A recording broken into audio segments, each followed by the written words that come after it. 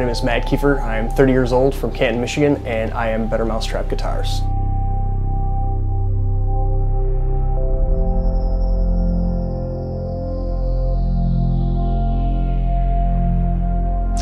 So I got into bass playing in college.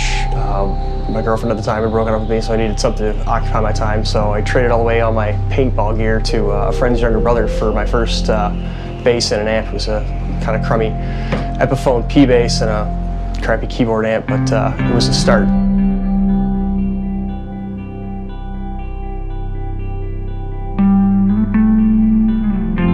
And from there, through college, stayed interested in it, and I kept playing since. And through graduation in college, moving on, ended up getting more and more into it, more and more into playing.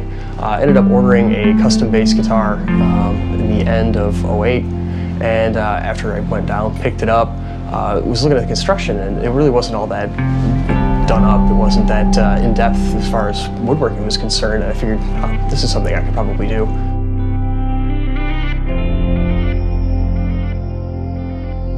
This is where the magic happens. So out here is where I do kind of most of the staging of the builds. Gather all the materials once I've got either the wings already cut out or the neck's kind of glued up already. These are a couple of ukuleles that I've got in process, so pretty standard ukulele shape, but all electronic or all electric, no acoustic. One of my coworkers previously had a really nice wood shop in his basement. I said, Mike, I want to build a bass guitar. He's like, that sounds like a really cool project. Let's do it. And over the first year, we turned out the first prototype, and it was a lot of fun doing the whole woodworking process. And I figured, yeah, this is something I could stand to do in my spare time. It took about 6 months before I ended up with my first, I guess, customer, and that was summer of 2010. And I've been going basically since then. In total, I've done 15 instruments: guitars, ukuleles, basses. I'm working on 16 through 22 right now. A little bit full plate, but it's been a lot of fun. I guess before doing the guitars, it was never really handy. I never really had taken any shop classes in high school or been, I guess, active in anything like that. And I just kind of fell into this, and it's been kind of natural since.